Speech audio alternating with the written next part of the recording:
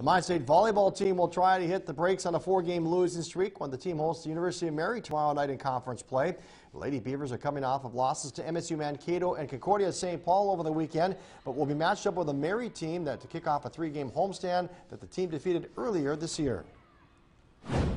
We know they're going to come out because, we beat them on their home court. So they're going to come out fired up, and we just need to play our game and stay really focused on what we do and not worry about them too much. And then, we have Southwest coming in that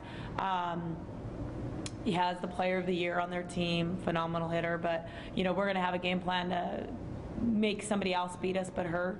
And then we have Sioux Falls, which I know this is a team that we kind of wanted to get back from last year when we went down there. So we feel that we could compete with all 3 of these teams. We know we could beat one. And game time tomorrow night at the MSU Dome will be at 6 o'clock.